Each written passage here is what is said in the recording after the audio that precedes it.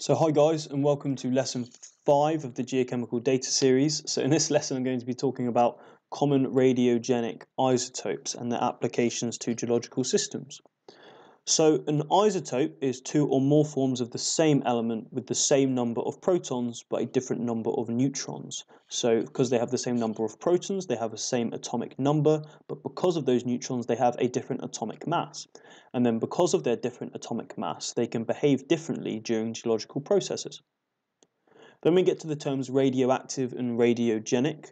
So radioactive is essentially an element that can decay, and radiogenic is essentially an element that is the product of decay. So we have a radioactive parent isotope and a radiogenic daughter isotope, and that corresponds to the definition just below. Then we have a half-life, which is the time taken for a parent isotope to decay by half its original quantity. And it's through using this in equations that I'm going to show in the following slides we can determine the age of a rock or a mineral. Geochronology is a term for dating rocks. Minerals that we date are sometimes referred to as geochronometers. And then an isochron is a line on a geochronological diagram that connects two or more points that correspond to the same age. I'll give a couple examples of this as well. There are three common ways a radioactive isotope can decay to a radiogenic daughter isotope, the first of which is alpha decay, which occurs in proton-rich nuclides, so that is nuclides that have high atomic numbers. And these will become unstable and emit what's known as an alpha particle. An alpha particle is a helium-4 atom, and helium-4 atom is something that has 2 protons and 2 neutrons, so it has an atomic number of 2 and an atomic mass of 4. And because of this, during the emission of this particle, the element decreases by 4 in atomic mass and by 2 in atomic number, and this causes a change in the element. A good example of this is uranium to lead, so we have different daughter and parent elements. Beta decay, there is two types. There's both positive and negative beta decay. So positive decay occurs in proton-rich, so P proton, nuclides where a proton is converted to a neutron by emission of a positron and neutrino. So the atomic mass changes. The atomic mass stays the same, but the atomic number changes. Negative decay is essentially the opposite, where we have a neutron-rich nuclide and a neutron is converted to a proton by the emission of an electron and antineutrino.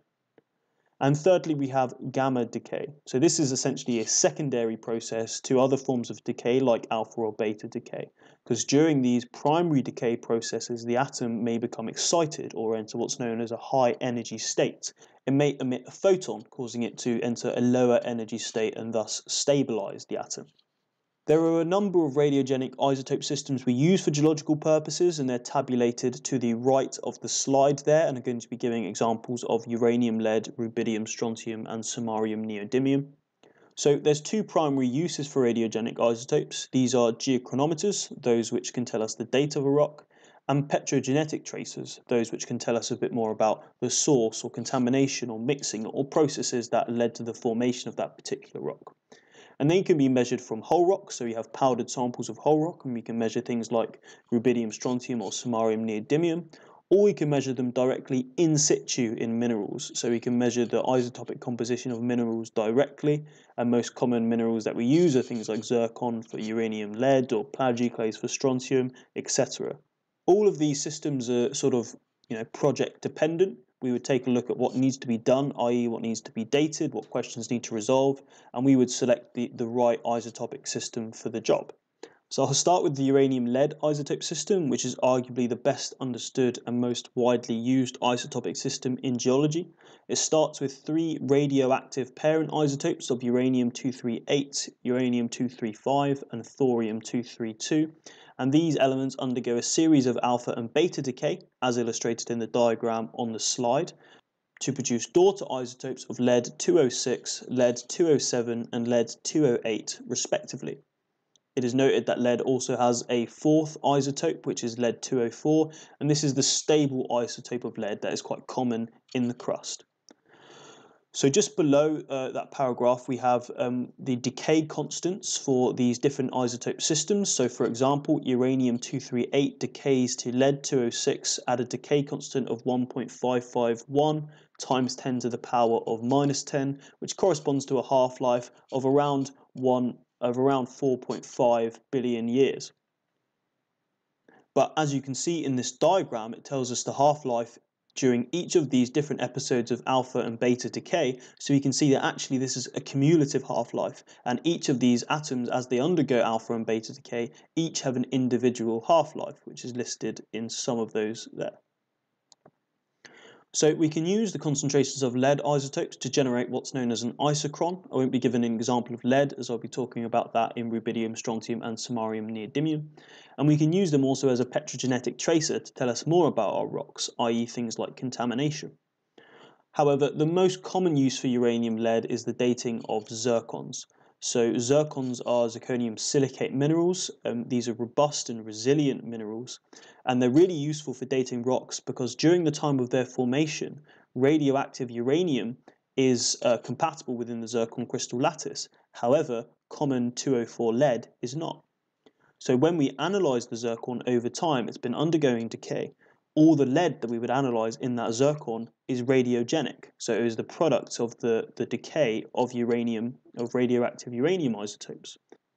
So we generally present uranium lead data on what's known as Wetherill Concordia plots, which is the example I'm giving in the slide, or as Terra-Wasserberg diagrams. Both diagrams essentially tell us the same thing with slightly different axes titles. So a Wetherill Concordia plot on the x-axis has radiogenic 207 lead over 235 uranium, and then on the y-axis we have 206 lead over 238 uranium. Now, if our uranium decay systems are in equilibrium, so i.e. the ages are equal for the material that we've analysed, we produce an ideal line, which is known as a Concordia plot, which is an orange curve that we're seeing in that plot. So any samples that plot along this line are generally considered to be concordant, and the uranium isotope systems are in equilibrium in that particular rock or mineral. However, samples can plot outside of this line, and that is known as discordia. And discordia can arise from the loss or addition of lead or uranium to the sample that we're analysing. The most common problem that we can see in these plots is lead loss. So because of the behaviour of lead during sort of episodes such as metamorphism or tectonism, a zircon would lose the radiogenic daughter isotopes of lead proportionally. And because of this, anything that has experienced lead loss will plot below the Concordia curve. So let's take an example. Say we analyse a zircon that crystallised at around 4 Ga, but then it experienced metamorphism at around 2 Ga, so 2 billion years old. If it experienced lead loss at this episode of metamorphism at 2 Ga, our samples would plot somewhere in the middle here. So that middle blue circle corresponds to around 50% lead loss, and then either side we have 25 and 75% lead loss. Now these form an array. Because we lose those radiogenic lead isotopes proportionally, they can form a linear array. So then we can draw a line for this linear array, and that connects our crystallization age of 4 and then our alteration age of 2. Then going to the rubidium strontium isotope systems, where we have to use these methods to date rocks slightly differently to the uranium lead system. So rubidium strontium isotope system can be used to date rocks, but can also be used as a petrogenetic tracer. So radioactive rubidium-87 decays to radiogenic strontium-87 by beta-negative decay, with a half-life of around 49 billion years and a decay constant of 1.4 times 10 to the power of 11. When we analyse our rock or mineral, we don't know the amount of radiogenic strontium-87 that was initially present in our rock. However, we do know the stable isotope of strontium-86 does not change in concentration through time, and because of this relationship we can produce the Isochrone Equation that's presented at the top right of the slide, where we have radiogenic strontium-87 divided by strontium-86, which is our stable isotope, and then we have our E lambda, lambda being our decay constant and T being time. The only things we don't know in this equation is our initial strontium-87-86 ratio and the time of crystallization. So during rock formation, if there's no alteration, the strontium-87, strontium-86 ratio should all be the same, and that leads to that straight line that we see connecting points A to C. However, the minerals that crystallize, so if we take A, B, and C as different mineral phases, they all start with the same strontium ratio because they're equally compatible within that mineral lattice, so you'd expect them to concentrate proportionally. However, they might incorporate different concentrations of radioactive rubidium-87. And because they're likely to have incorporated different concentrations of radioactive rubidium-87, over time this will decay to radiogenic strontium-87, and therefore the strontium-87-86 ratio will variably increase over time for different phases, and that leads to separate phases of A', B', and C'. We can connect A', B' and C' through linear regression, or what's also known as an isochron. And this isochron will give us an initial strontium-87, strontium-86 ratio, and then we can plug that into our equation at the top, and we can determine the age of the rock that way. We can also use rubidium-strontium as a petrogenetic tracer. So once we've determined the initial strontium-87-86 ratio, we can use this as a geological tracer or petrogenetic tracer. How it works is that the crust has higher strontium-87-86 ratios than mantle rocks, and that's because during differentiation around 2.7 billion years ago, the crust preferentially concentrates radioactive rubidium in contrast to the stable isotope of strontium. Means that in the crust, the strontium-87-86 ratio increases over time at a much faster rate than that for mantle rocks. So let me take my cursor here, for example. So we start off with our undifferentiated Earth, and then we differentiate into mantle and crust. Because that crust concentrates rubidium, we lead to higher 87-86 ratios because we're generating more strontium-87 by the decay of the higher concentrations of rubidium.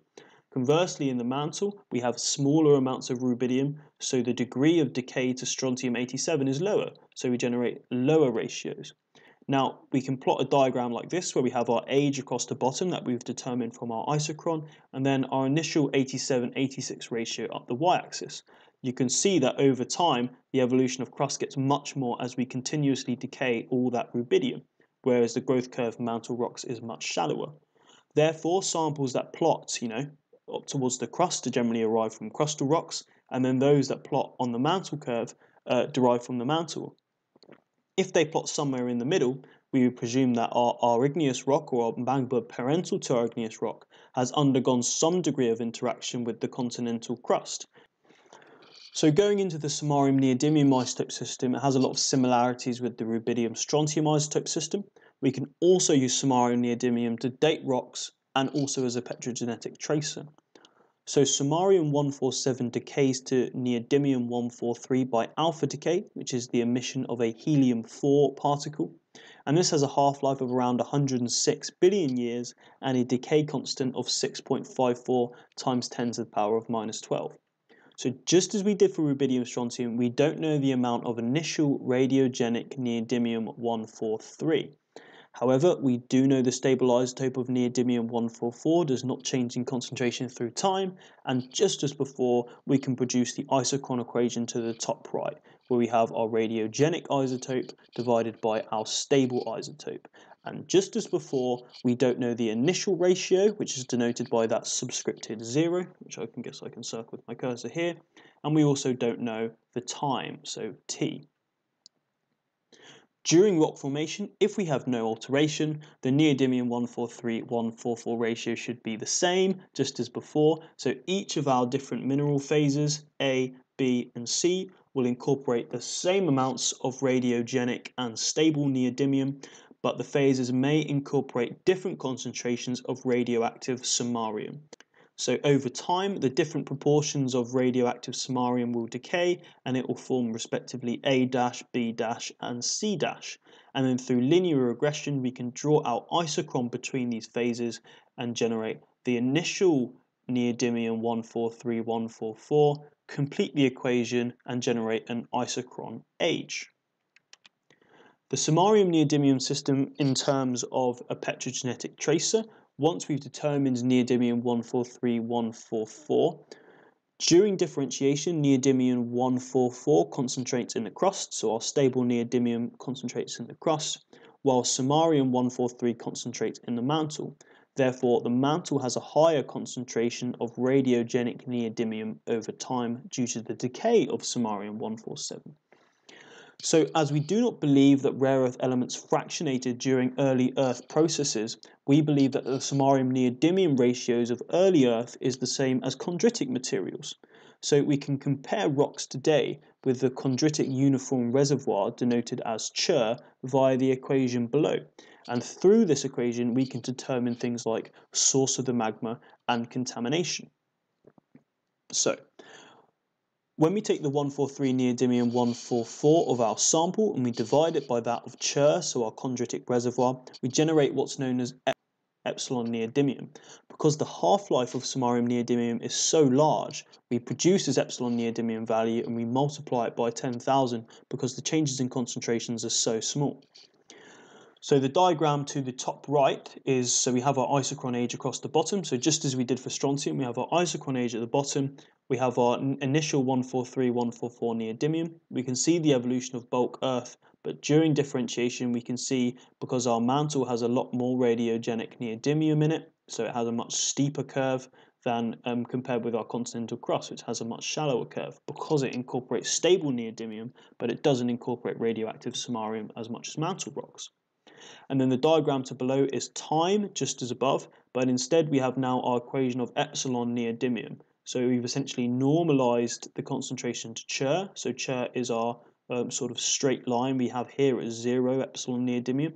We see our depleted mantle evolving just as we'd expect with higher concentrations of radioactive or radiogenic neodymium, and then our crust with the lower radiogenic neodymium. If a sample plots up here on depleted mantle, we can assume that it's derived from the mantle and hasn't undergone any interaction with the crust.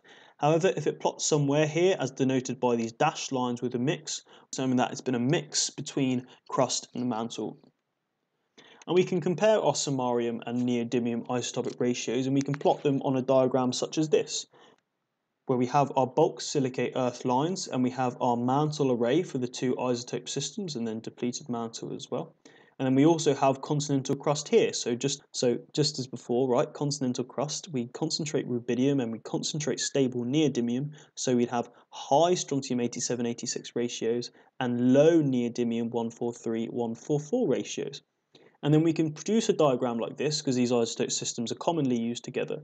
And we can plot whether our rocks have derived from the mantle, whether they've derived from the crust, or if they're a mixture of the two. So thanks for listening. I hope you found this helpful. Stay in the loop by clicking subscribe, and I hopefully see you in the next and last lesson of this series. Thank you.